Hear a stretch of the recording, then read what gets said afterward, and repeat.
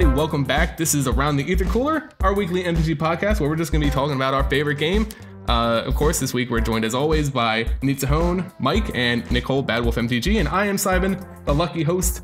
How are you guys doing this week? Good. Awesome. Good. Wow, fantastic. All right, so we're going to kick right into it because we don't have a lot of time this podcast, but there are some interesting changes for Magic the Gathering Arena and some Vorthos stuff that we really want to get to. First, we want to talk about Magic the Gathering Arena and some format changes or format additions to the game. Hopefully spice it up a little bit. We do know that they're looking at a couple of new additional formats for us to play. Of course, we know that Singleton's already been around. It's actually up there right now. They're probably going to make that a permanent format rather than the rotation that it's on. But they're also looking at Momir Vig and what was the other one? Standard Pauper. Pauper. Okay, so I completely forgot about Pauper because I'm thinking to myself, well, Pauper in card is not limited to standard, but Arena is a standard focused game, so standard Pauper. Let's start with that real quick. I want to get you guys' opinion. Have you guys played much Paper Pauper? A little bit. Nope. No? Nicole? I played it on MTGO. No. Yeah, I've done Mitgo a little bit, but that's it. I'm trying to build a burn deck in Paper, but so I think I'm in the same boat as you guys, as I've made Pauper decks and I haven't played them. I enjoy making the decks because I just like going back to my older collections and pulling out those commons that I've enjoyed seeing or playing with in Limited back when they were in the format to play, and kind of trying to build decks with them that could work. And that's where I see kind of like a hamstring for this standard Pauper on Arena. The joy of Pauper is being able to use commons that are pretty powerful from across, several different sets. Limiting it to only standard, I don't know how powerful the combined commons could actually be. Yeah, it seems like red would be the most powerful just because, it's such a limited pool and beatdown strategies are good in in most limited type formats, and Pauper's kind of like that, kind of like Seal a little bit. Red almost always gets the most efficient removal at common too. I mean, black gets the best removal, but it's usually uncommon for limited reasons like murder, but you have shock and stuff like that at standard, so it is, I think red would be good. I could also see things. The other problem with the card pool that small is if they do print some really powerful common, like we had Thraben Inspector recently, right? Everyone was playing it in standard. It just seems like it would make every deck want to play that common. There would be no reason. So that's sort of a danger of if they print too strong of a common again, one that is like a staple in standard, it could make a Pauper format like that a lot less dynamic. Yeah. So I mean, we can already kind of sense the issues with a Pauper that's limited to standard only cards. You're missing out on a lot of potential for kind of dynamic deck building and mechanics that play off of one another. If you have such a limited pool to play off of, so I'm very curious to see how it pans out. But just like you guys, I think I'm worried that it's going to be a format ruled by as many as only 2 decks. What's the best common in standard right now, Mike? Do you know? If you had to throw one out there, I can't think of one. This is really more of a Prince format right now. All the best cards I can think of off the top of my head are rare or mythic. That's what I was thinking too. Shock. Yeah. honestly, shock. It's not even that great. Yeah, it depends on the deck. If you're talking, you have that Sacred Cat, good in cat decks, but that's very limited and for cat decks only, essentially. So that's a fairly strong common. It is a strong common. It comes back. It's pretty good. I would say probably the Kenra. What's it called? It's the one that has, can exert and a creature can't block. That's one of the key cards. It's uncommon though. The Minotaur? Oh, yeah. Minotaur, yeah. The 3 mana 3/2 with haste on crop crasher, I think. Yeah, on crop crasher. Yeah, it's uncommon, so you won't get that one. Maybe it will be interesting, I guess, since this, as Mike pointed out, everything I was thinking of too was uncommon, mythic, or rare. Other than again shock. And the 1 mana 1/1 goblin who can sacrifice itself, which again is another really good common for red. That is a really good common. Yeah. I mean, just thinking off the top of my head, common wise, it just feels like red is fast. It has a bunch of haste creatures that are a little bit heavier, I think, that are at common still. I mean, at the same time, green has ramp with Llanowar Elves, so yeah, that's true. Llanowar Elves. You can definitely do a green stompy kind of popper deck with Colossal Dreadmaw and stuff like that.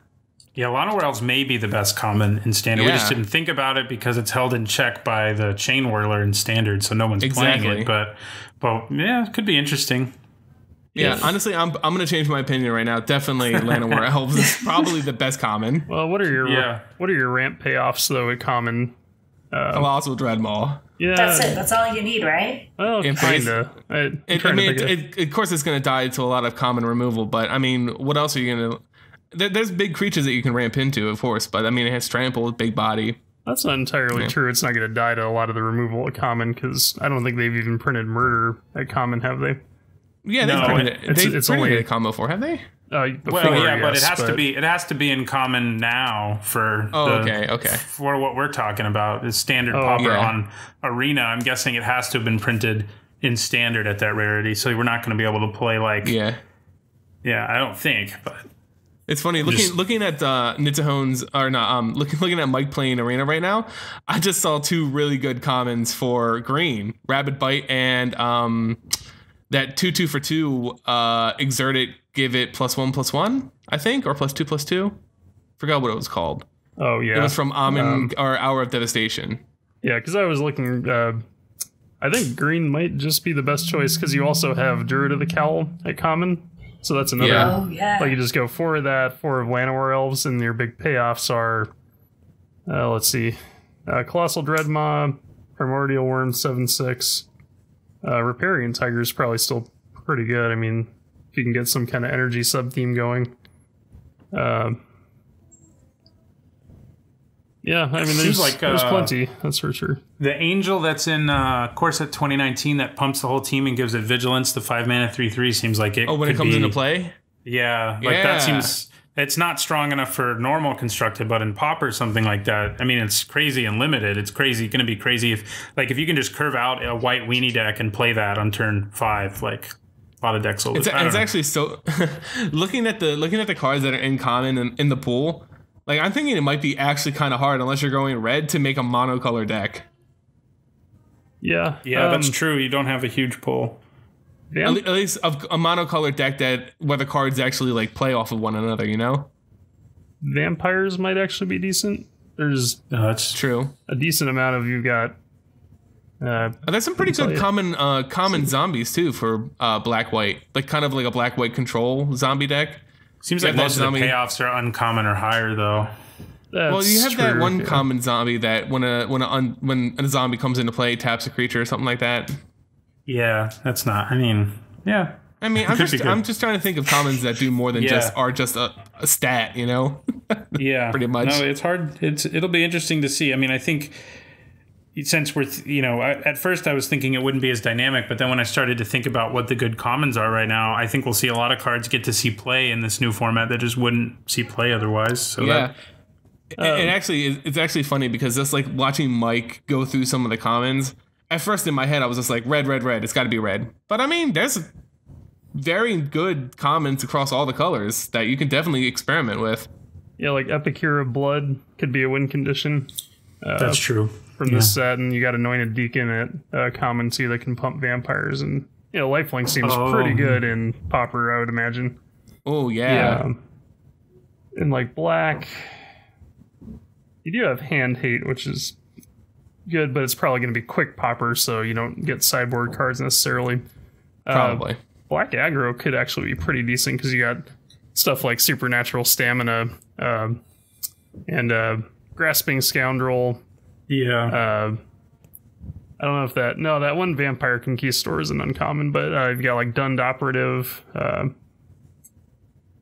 Child of the Night's actually Doom Descender is not bad. Dusk Legion Zealot.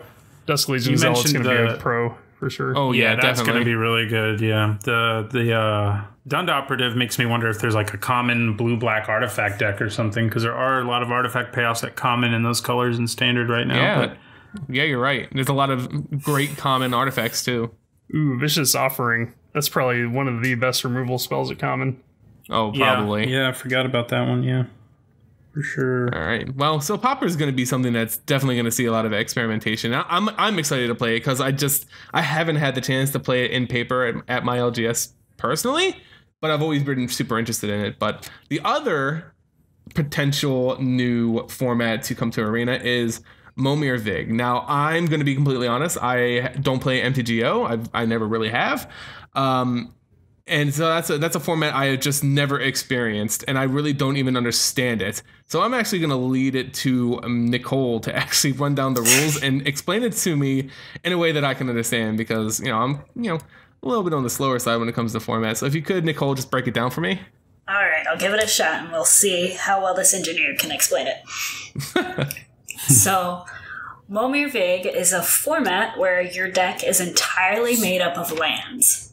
That's it. Excuse me? Only lands. Yeah, your whole deck is lands. Basic ones even. Yeah, just lands. It's great. Can they be full art? Yes, they can be full art. Okay. Of course. All right, then we got something cooking. Anyway, what? So you have this deck full of lands, and you get your 7 cards, and you draw. And in MTGO, they do it as an avatar. Mm-hmm. And so you have this avatar that has this ability where you can pay X mana, discard a land, and you get a creature with that converted mana cost. Random Creature. Across all of Magic. Okay. On MitGo. So I'm going to assume they're going to have to limit it to Standard. I assume they're only gonna have Standard Momir Vig, I guess. Okay, well, Nicole, thank you for breaking it down. And yes, I understand it. You kind of threw me off when you said all lands for a second, but I get it now. So this is a format you can't play in paper. You can. People have tried, and you can, but it's hard. They just have like piles of every converted mana cost like shuffled and just like upside down. One. Yeah, yeah. Basically, it's way harder to play in paper though. Yeah. Yeah, that's super labor intensive. I wouldn't want to go through that, but this is really cool. Just hearing that, it reminds me of Hearthstone. I mean, who wouldn't think of Hearthstone right off the bat? Sounds like a tavern brawl. Exactly. Yeah. Random fun. I just hope it doesn't cost a lot to play. Like, it doesn't cost a lot of gems or something to play. Yeah, that would be sad. I wouldn't imagine it would, but me either. But I mean, I've been kind of disappointed at like how much some of these more fun kind of formats cost. I honestly wish they were just free. I imagine it shouldn't cost too much. Like probably gold, I would imagine, because these are like rotating format. So like, I would think it's just a bit of gold, and then you get probably pretty close to your money's back. I would think if you get a couple wins. So. Isn't the plan that these will be only out like on the weekend too, or something like that? The Popper and the Momer. I don't like that. Why can't they just have them out all the time? I think so. So that's one of the things that I'm not enjoying from Arena so much. I can understand how they want to have special events and things of that nature, but if I find something that I really enjoy, if it rotates out, it makes the experience less enjoyable for me. Like, I just want to, if I find something I enjoy, just let me play that forever. Agreed. Yeah, that would be nice. And it's the same with like the rotating limited cycles. How right now it's drafting Amonkhet, and of course you can always draft M19 on competitive, but sometimes you want to draft Dominaria. But that's not available right now. You have to wait, like, what, a week or something to draft maybe Dominaria again?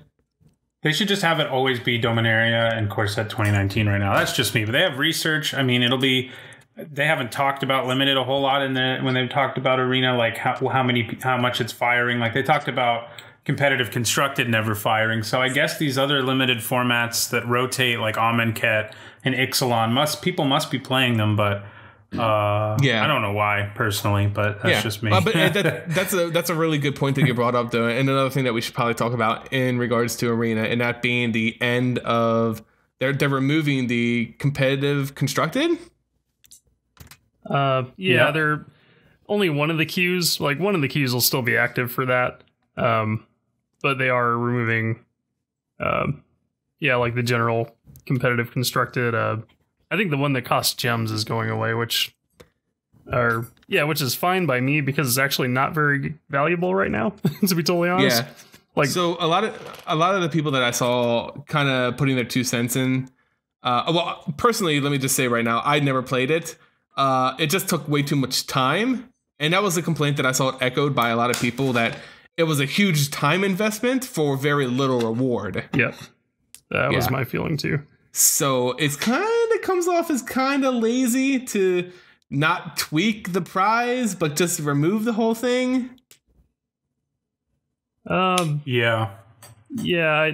really don't see why they just don't have all formats open. Like, it seems like they could totally fit it into the interface. So I know they don't want to like give people choice paralysis, because that really is a thing. Like, I agree. Even though some people are fine with it, like other people just panic and then they're like, "Oh, can't figure out what to play. I guess I'm gonna hop off." But that just seems like such a cop out to me. I agree. Maybe their servers can't handle so many formats. I don't know. They did a stress test and they got a bunch of people in there, so I assume they definitely can. It did not take them very long to break everything, though. Yeah, they crashed pretty fast. Yeah, that's true. That's true. Well, I mean, hey, it comes out in like 2 months. That's no.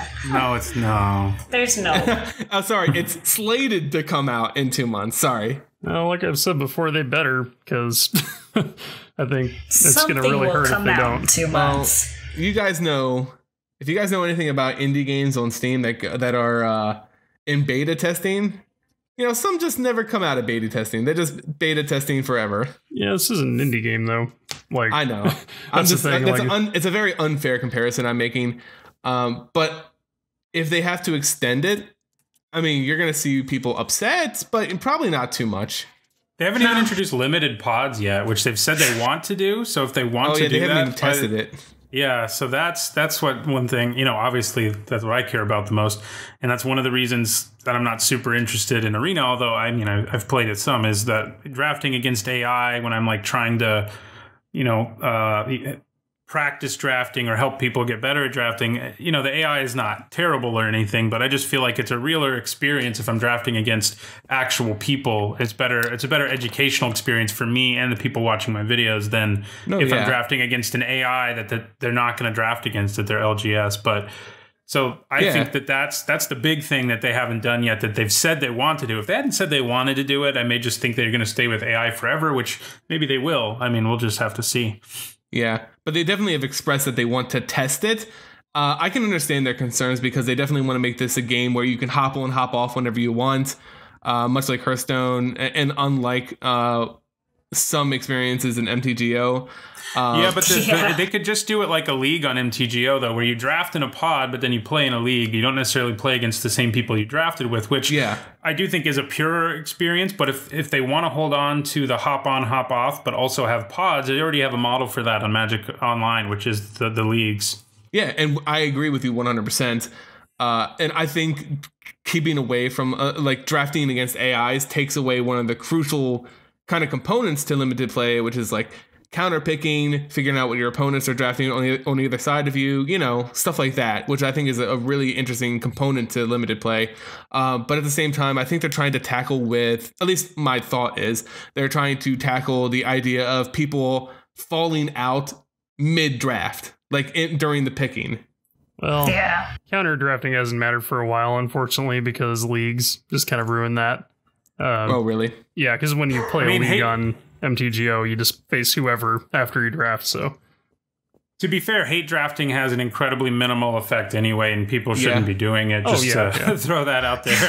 But I mean, it does matter sometimes. Sometimes you'll be like at the end of a pack, and like there's a very playable common left, and you're pass it to the person to your left, and you don't want them to get like this solid playable card. So you take it, and it doesn't matter anymore because of leagues, but it does matter to a degree. Like you can send signals sometimes you can really think about it and find ways to really indicate to your opponent, what you're playing by cutting certain colors, or by maybe sometimes you're like really deep into two colors already and you don't want them to go into it. And, there's a choice between a really good off color card and a really good card in one of your colors already. And the choice is easier because you can sort of give your opponent a signal that this color's open. You're not in it when you pass them like a lightning strike or whatever. But yeah, it's so the hate drafting thing has been irrelevant on Magic Online for a while now because of leagues, but there's the human experience. I think is still just going to be better though than drafting against AI. Right. I'm not even sure exactly how the AI operates when it's drafting. Like, does it kind of stick to a color and always tries to pick within those colors, or like how does it value cards when it opens a pack, like that kind of thing? Oh, and it gets complicated when there's 7 other AIs drafting, right? Like, it's like. Well, the way they claim it works is that they take all the data of picks from MTGO and basically they feed that to the AI to tell it like the pick order basically of the pack. Right. So then when you pick something, then the AI says, okay, this is what's left in the pack, and kind of. Like they made a very basic like if and or kind of logic to it, where it's like, okay, so they took the rare, that means I should take this, and then because I picked this first, that means I should take this card next. But as I discussed with Nitsuhone, like it doesn't feel very natural. Like I end up with really weird decks compared to when the other day I just hopped on MTGO because I was like, oh, I got a bunch of extra tickets, I'm gonna try to draft on there. It was way different. Like I got much better decks on MTGO than I did on Arena.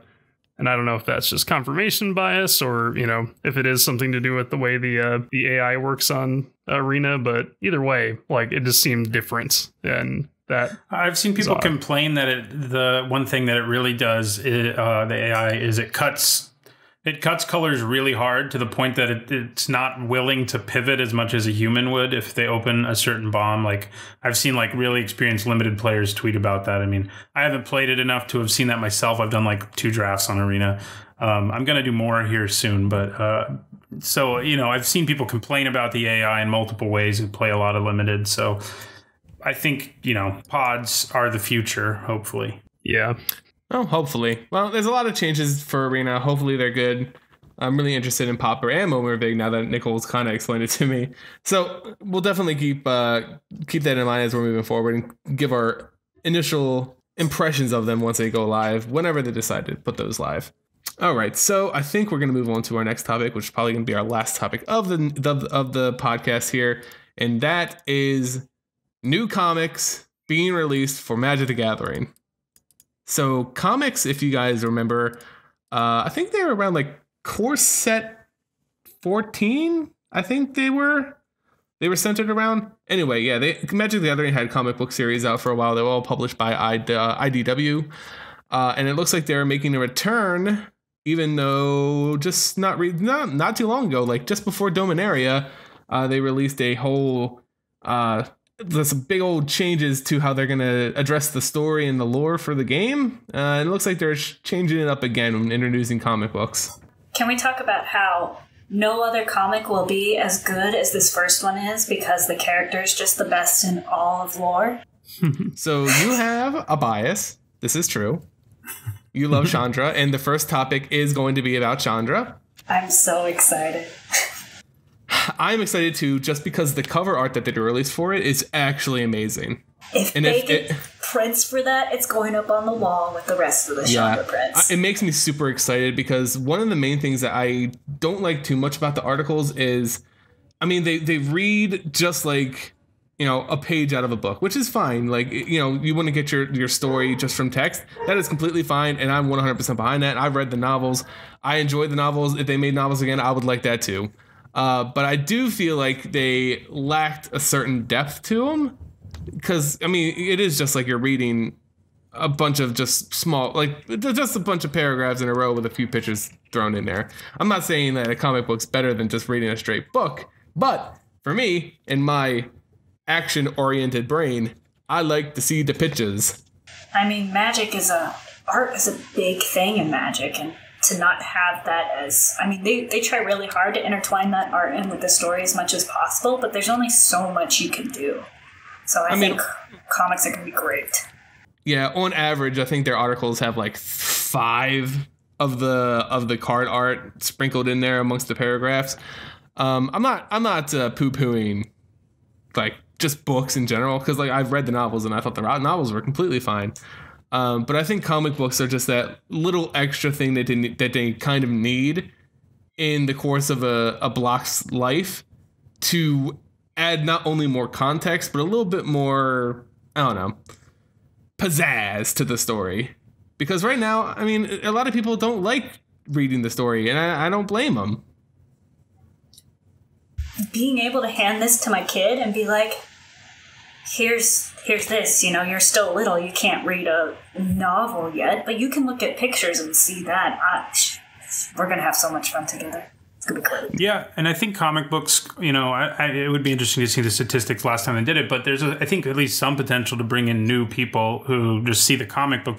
There's some people who just read all the new comic books, you know, and that's one way they could get exposed to Magic is through the lore first, which is almost never going to happen otherwise because of the way they release the lore. You know, it's on the Magic the Gathering website. It's not just like at your local comic book store or bookstore or whatever. Yeah, they don't even do like EPUBs or anything like that anymore. No, and that was actually a great point that you brought up, Nids. Just the fact that a lot of LGSs also have comic book stores kind of like intertwined with them. At least my old LGS was a comic book store / game store that I played Magic at. Certainly not all of them. Since I've moved, I've actually found a new LGS that is simply just a game store. But I do know that a lot of them have comic books as well. So that could definitely introduce a lot of new people that are going there for comic books, see it on the shelf, pick it up, say, what is this? And then, hey, the same place that they're buying this comic book at is also hosting Magic the Gathering. So it could be an easy way to get new customers in the door. The other question is, will there be promo cards? There were last time. There were. IDW, they did have promo cards in the comic books. I don't know. I honestly don't know if they're going to go that route or not. I think it would be a cool idea, as so long as they're not like, you know, buy a box promo. Comic book exclusive, mythic rares. Oh my god, people's heads would actually explode. You know what I'd be happy with? If they reprinted cards with just comic book art on it. Oh my god, that would be so sick. Cool. Like the Chandra Torch of Defiance, but with that cover art on it. That would be absolutely awesome, because if the cover art for the new Chandra comic is any indication what the art's going to look like basically across the board for all these IDW kind of publications, that's going to be sick looking. Like it's seriously going to be beautiful. Get that framed with a print, the comic book, the card, all in one beautiful frame, hanging on the wall. Exactly. And for those of you guys who are interested in the story aspect of the comic books, I do know that they've released kind of like a small blurb of what it's going to be about, and that it's actually going to be set in the future of the current like story. These are supposed to be coming out in the fall, I believe. Is that like November. Later release date? Yeah, so the story of the comic books, starting with Chandra, is going to be set in the near future, as they call it. And Chandra is going to experience some epic tragedy, I think involving her family, because they indicated her family quite a bit in the little blurb. And she's going to have to go on some epic adventure facing a familiar old threat that we're not given the name to and figuring out like what happened to her family. Does that mean she's going back to Kaladesh? Is that where it's set? Well, her parents are in Kaladesh, but I assume her that mom is in Kaladesh. Her dad's her mom dead, and her father is dead. deceased. If this means her mom dies, I'm really reconsidering renaming my child. No, that's a good point. It doesn't say what happens. It just says that there's a tragedy, and you know, for her family, she has to go find somebody or something. So obviously not a London. It could also mean we see some preview of how her storyline will overlap in one of the future 3 Ravnica sets or something too. Yeah, I'm hoping that. Well, let me just say that since it's the near future, I'm assuming that this is after Ravnica's, because Chandra's already on Ravnica. She ain't making a pit stop to her home and then doing some adventure before she deals with Nicol Bolas. That's probably not going to happen. But I'm assuming it's shortly after Ravnica, which is, kind of a spoiler because we find out that at least Chandra doesn't die, which I think Nicol would actually boycott the company at that point. Yep. So, that's not a lot of information, guys. The comic books look sick. That's all I can really say on them. I loved the comic books when they came out for the last core set that they were printed for. I can't really recall, but I thought they were sweet. I bought a few of them. I was already a huge Magic fan, so they didn't need to convince me to buy them too much. But hopefully it brings more interest to the game itself, and hopefully it just gives more people another avenue to read up on the lore. Obviously I'm really big on it. So when I see a legendary card, I instantly wonder, what is this related to? I'm looking at a card for a Black Blade Reforged. I just did a video on it. What's its history? What's its significance? What can it be used for in the future? All these kind of questions pop into my head. But that is not the same for the average player. Maybe if they see something more visually enticing, like a comic book, they'll pick it up and then start to ask those questions themselves. Yeah, definitely. Because, I'm one of those people for sure. Yeah. The story's not huge for me, so it would be just another cool avenue to check that kind of stuff out. I mean, let's be real here for 1 minute. Obviously the story is not the biggest component to Magic the Gathering. It never was, it never will be. But Wizards of the Coast clearly want to push some kind of multimedia property involving Magic the Gathering. They've indicated it, they've said it, they want to do it. Everything wants to go in that direction. As of right now, though, go ahead. I was just going to say, of all of Hasbro's toy brands, most of them are multimedia properties. I think Magic is one of the few of the really successful big ones they talk about in their investor meetings a lot that is just basically one thing, Yeah. And I mean, that's the whole push for Magic the Gathering Arena. They really wanted to branch out and make sure that they can have a digital version of the game that becomes successful and brings new players in.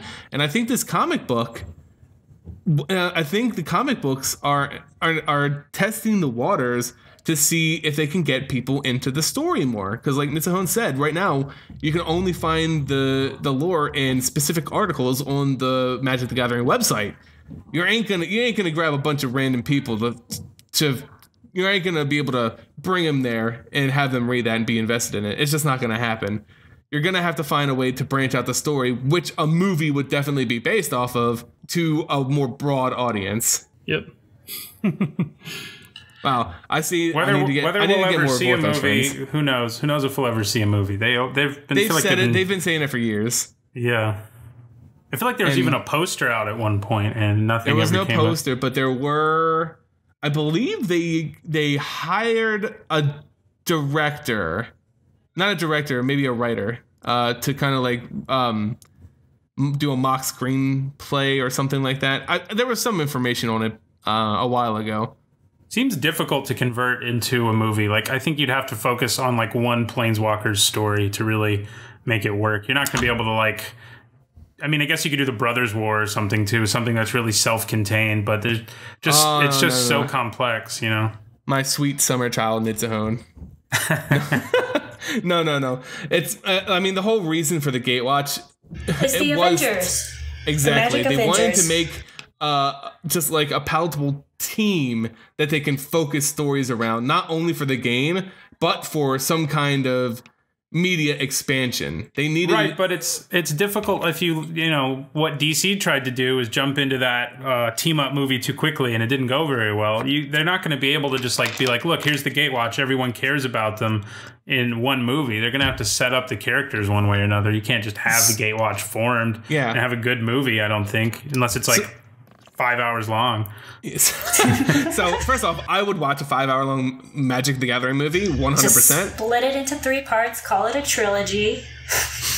See, and that's the thing. I know exactly what you're talking about in terms of DC and Marvel. I'm a huge comic book fan. I'm a huge Marvel fan. And of course, me being a Marvel fan, I want to like DC, but DC obviously did a poor job kind of executing what they wanted to imitate Marvel's kind of trajectory, but they jumped into it too quickly when Marvel had, what, a decade to build up to Avengers or something like that? Pretty much, yeah. Yeah, so obviously Magic does not have that kind of time. They can't release Chandra 1 or Jace Beleren 1, the movie, you know? They can't do it like Iron Man did. You know, Iron Man started it all. Right. What are they going to release? Gideon Jorah, Magic the Gathering movie 1. No, that would fail so quickly. So they would have to do something similar to DC and just hope the name brand carries it, which I don't think that's actually enough because no, DC has way more clout, way like its more name fans, brand, like that, and it didn't work there. Still tanked. So. Yeah. And I'm sorry, there's just too many people who look at Magic the Gathering as nothing more than a card game, which could have literally no story to it, and they wouldn't care. They wouldn't care. Yeah, I mean, honestly, I wouldn't care too much. See, and that's when you just go into like, it's a super risky venture. I honestly think they should go do a Netflix anime. To be completely honest, Netflix is a good idea. Yeah, dude, just do a Netflix anime. Do not do it with real actors, please. That would be just the cringiest thing on the planet. Just make it an anime. It'll be easy for everyone. Oh my gosh, that would be so amazing. Like, come on.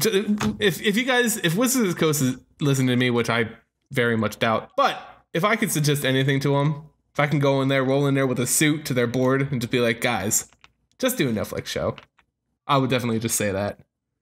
Yeah, I think a series would definitely be better because then you just have the, you could have the classic Monster of the Week format, you know, like any kind of supernatural, you know, type show or you know, X-Files a little more common, but you just have the Gatewatch go out. Oh, there's a disturbance in the multiverse. Gatewatch assemble, you know, and then they go solve some kind of magical thing, and then Bolus is always in the background going, yes. They're falling for my plan, you know. And they can don't know if you guys watch a lot of Netflix. I know I can speak for me and my fiance that we've basically watched everything available on that site. For like that's all we do in our spare time essentially. So Netflix has proven to be, at least to us, a format where they can have very successful long running shows. I mean, Marvel's done it. I don't know if you guys have seen the Castlevania anime that they hosted on Netflix, that like they premiered on Netflix, but it was amazing. And as I was watching the Castlevania kind of Netflix show, I was thinking, man, if they just did this exact same thing but with Magic characters, it would probably be an okay hit. It depends on how many people you can get to watch it, but I would certainly enjoy it, and I think it would be a pretty good fantasy anime, you know? Yeah, Castlevania one's cool. I like that one. I think Netflix sounds like a good idea.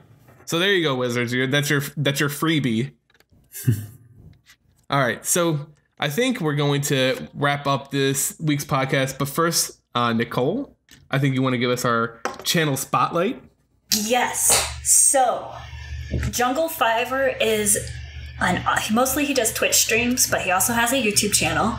But he does a lot of modern janky brews that are so much fun to watch and just see him play with them, and he tweaks them as he goes, and it's great.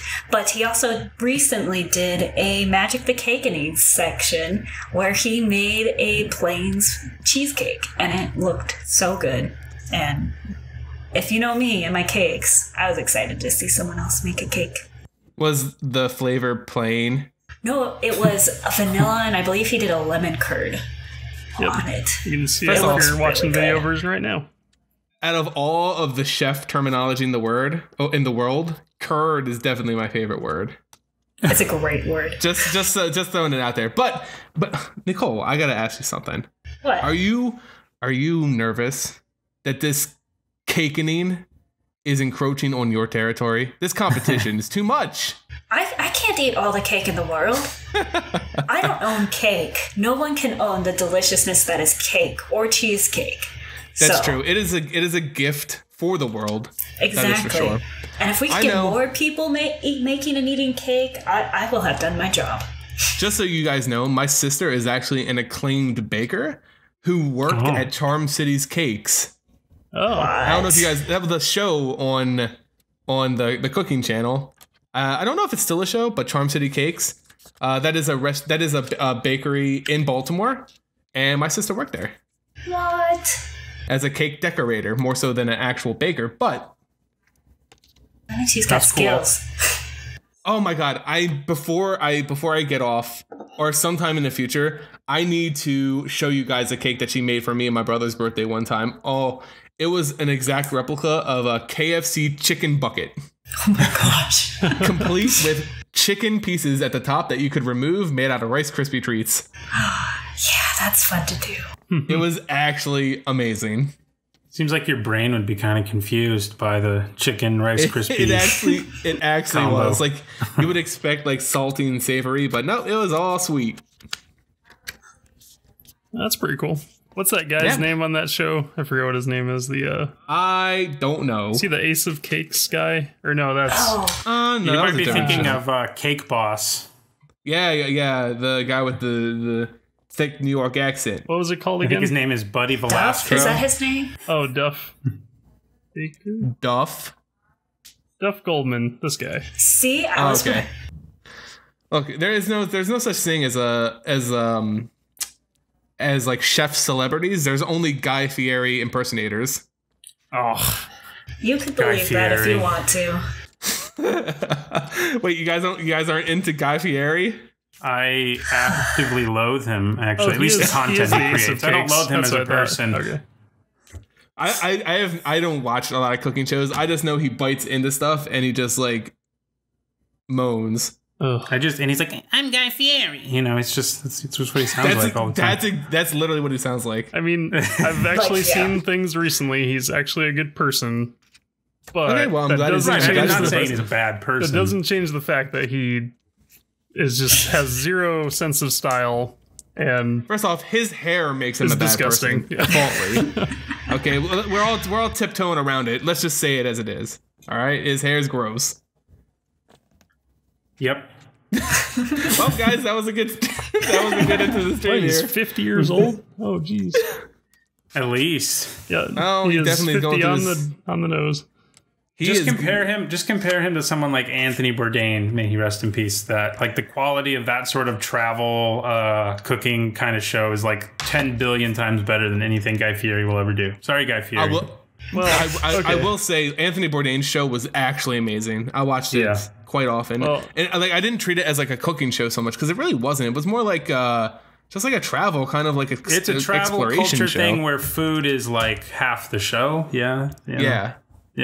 But he definitely had style. Like he had a real style. Yep.